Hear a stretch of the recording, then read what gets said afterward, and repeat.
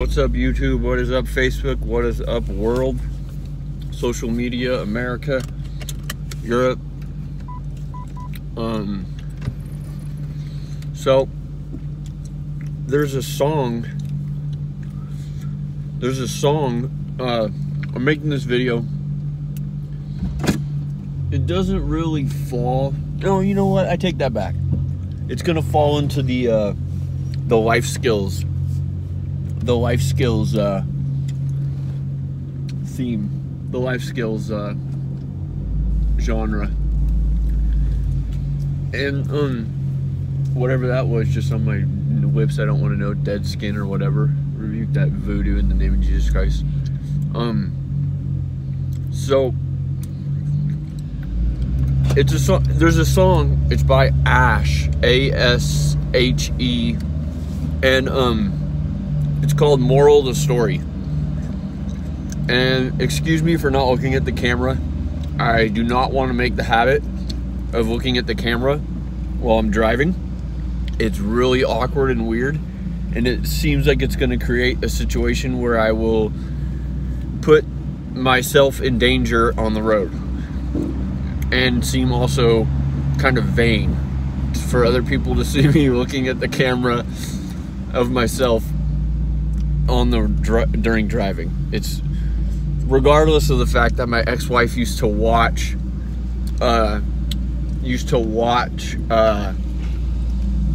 Netflix and videos while she was driving around, and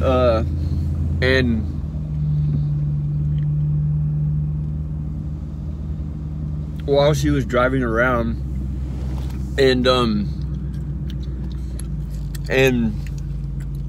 it was hilarious because she would be driving on the freeway and on the you know, and literally just watching videos on her phone while she's driving, hanging from the dashboard or whatever. But that's her. She got away with it and always has, and I don't hope she crashes, but I would not do that. And so but anyways, I can't play the song because it will throw YouTube all crazy. It'll make YouTube go all crazy and all you know, copyright laws and all that. But please go listen to this song. It's called Moral of the Story. It's by Ashe. And man, sometimes I feel like the whole world has all the things that I figured out later in life already figured out. And you know how people say like they're late bloomers or whatever? I've always felt that I was definitely a late bloomer, but I don't think it was because of the way I was raised or because of my personality. I think it was truly and honestly because I had a life-threatening injury at age 12 or 13, and it wasn't like someone put a gun to me. It wasn't like it was a brain injury.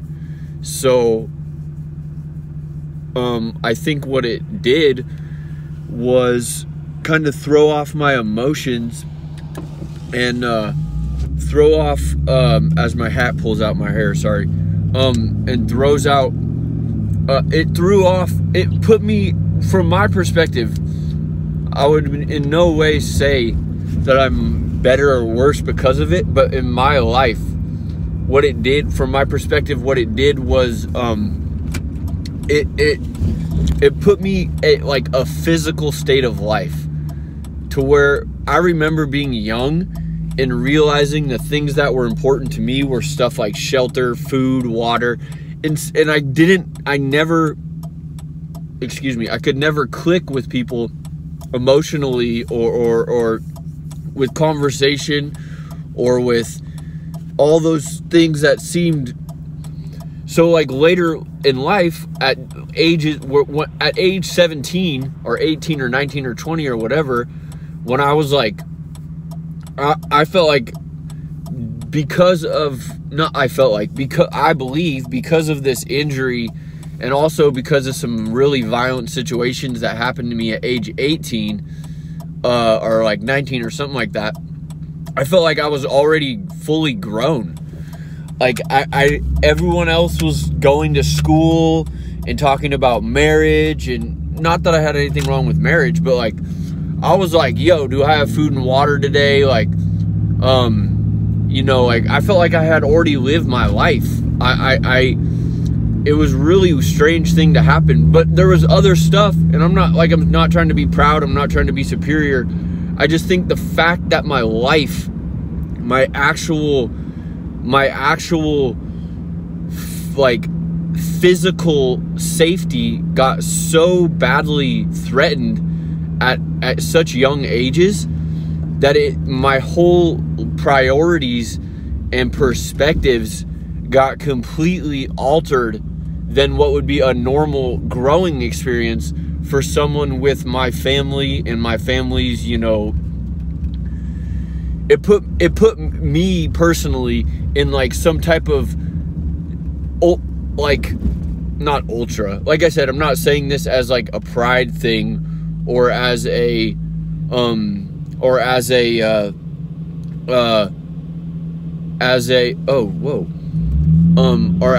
a pride thing, or as like a pride thing, or as a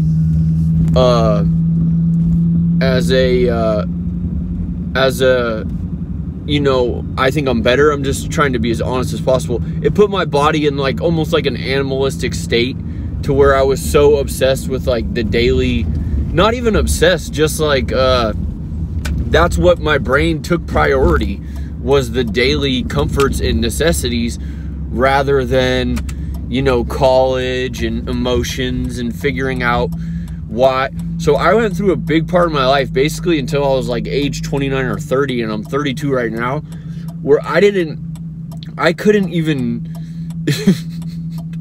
sorry, I just saw the giant Harley Davidson logo in the front of Las Vegas, and it just, to me, it looks like just like a giant Hells Angels gang tag, which isn't really a bother to me. It's just funny right now. And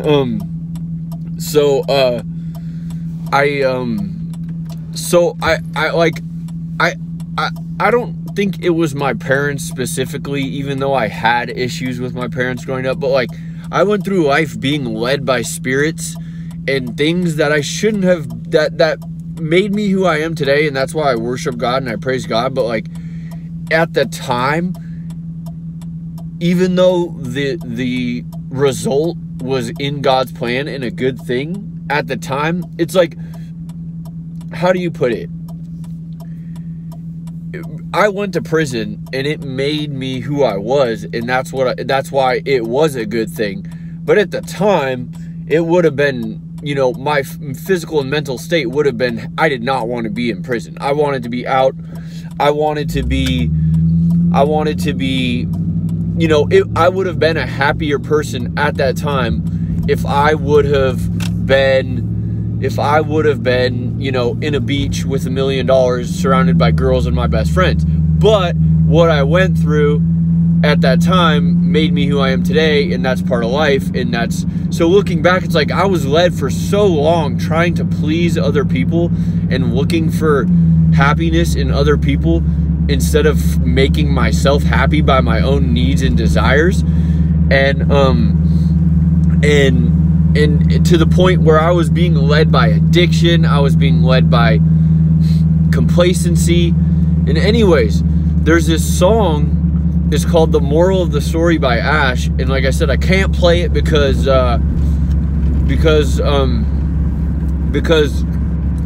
it will throw YouTube for a giant, like a loop. And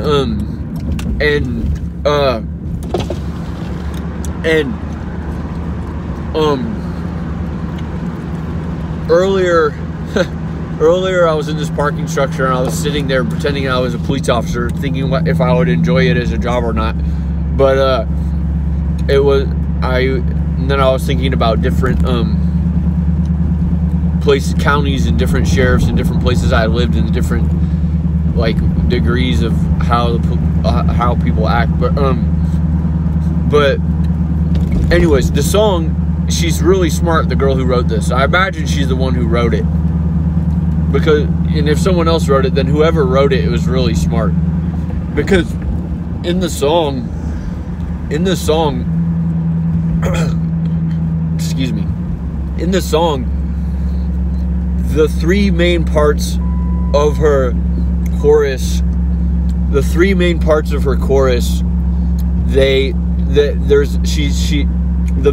that she says, sometimes you think that you're in love, but you're really just in pain.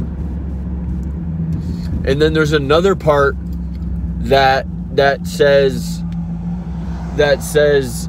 sorry, some of these people, whoever they are just pathetic human beings. They just drive around with nothing better than to do but to try to use witchcraft on people. And I would think it would be hilarious if they all got grouped up into an auditorium. And anyways, I'm in Las Vegas, so I'll end the story right there. But or I'll end my fantasy right there. They're just so goddamn fucking annoying and stupid. And I mean, like I said, I just cannot wait for the day that I don't know any other solution than they burn in hell. I mean, I bet that's the reason why God created hell. But and if they think that's a good thing, then they got another thing coming. But anyways, back in reality, away from parasitic human beings, whatever percentage they are. So in the song, 3 out of the 4 choruses, she says, or 2 out of the 3, or 3 out of the 4, she says, sometimes in life you think that you're in love, but you're really just in pain. And then the other one, she says, sometimes you think that you're in love, but you're really just engaged. And that is such a deep, deep lyric. And the whole song is just so, like, if you've ever been in a relationship with basically a narcissist who they what these people do, and I'm not hating on any group of people, but like from my experience, what these people do is basically they find someone, and I don't know if they start with evil intentions, because I've never lived reality in their brain or in their mind, but they find someone who has needs or some type of like low self-confidence, or like, and they fill them with that, whether that's sexual needs or monetary needs or confidence needs or whatever it is. They find people with those needs that have those necessities, and they fill them. So as that is, I don't know, like, I wouldn't, some people might say that that's like a form of pimping or like whatever, but it's also a form of like sociopathic behaviors. So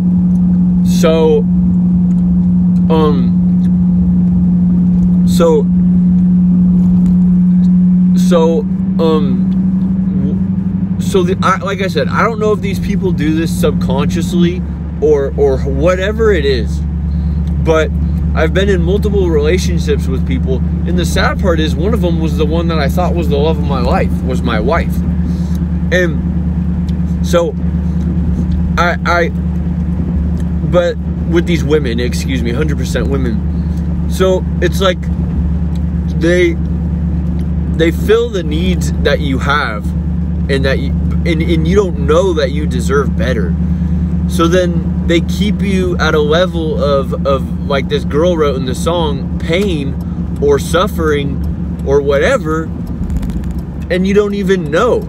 You're this is your first time having these necessities or these desires filled by another person, and you don't even realize that that the person's actually toxic. And the crazy part about it is these might even be possibly like the type of needs or desires that you should be filling yourself. Now, I'm not talking about masturbation by any means, but what I mean is like monetary needs or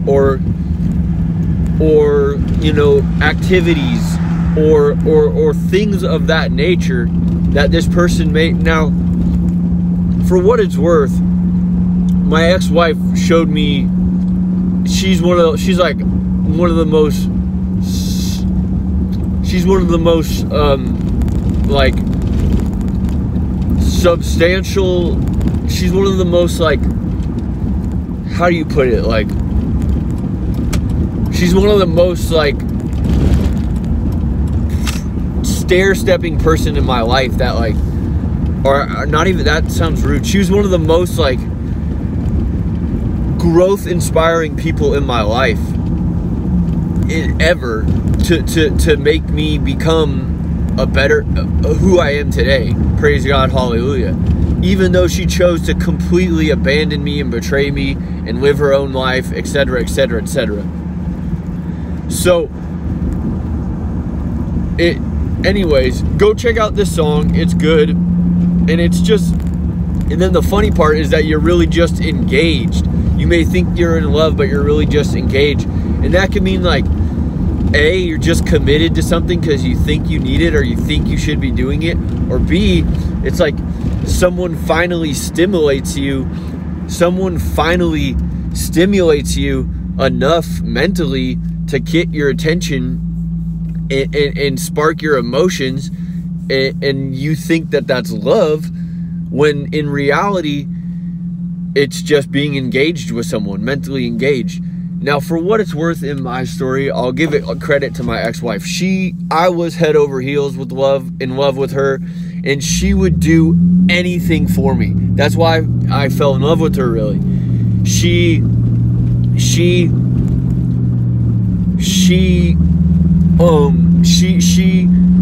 would drive me places, she would buy me things, she would listen to everything I told her. And then we had an enormous falling out, and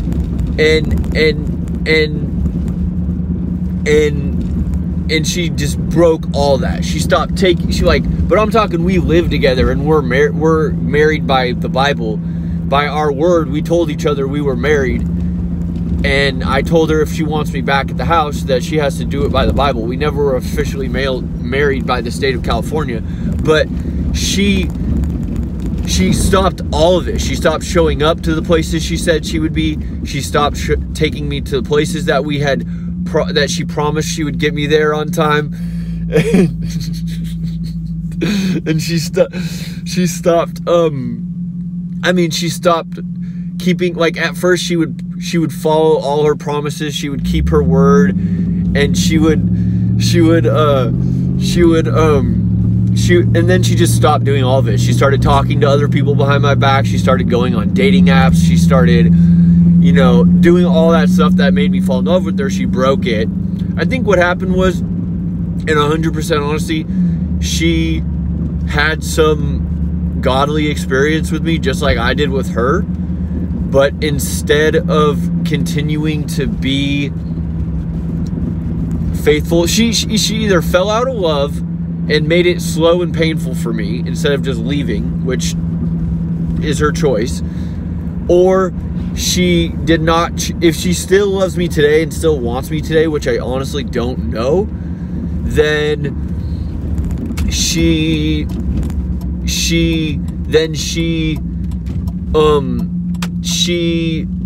chose to basically, she did not choose to stay patient and stay loving and stay true, which resulted in the failure of our relationship. So at the beginning of our relationship, when she was the most faithful and the most true and loving, then things were good, and for both of us. But then at the end, whether she fell out of love or decided to quit or whatever, she didn't keep her, like, she might not even known that she had a godly experience with me, because But whatever the fact, she did not stick to it. It didn't work out. So I forgot exactly where I was going with that, because I believe this car that just passed me put some type of memory spell on me, which is inappropriate and rude. And so once she, I mean, for what I was saying, I was giving her justice. She definitely kept her side of the bargain, and I was more than just engaged by her mentally, and you know, but at the end, that's what it became of this song. So go check out the song. It's a great song. Moral of the story by Ash. It's really great. It's really good. Hopefully, it's probably already got millions of plays. It would do good on the radio. I don't know if it's been on the radio, but much love, and please comment, like, subscribe.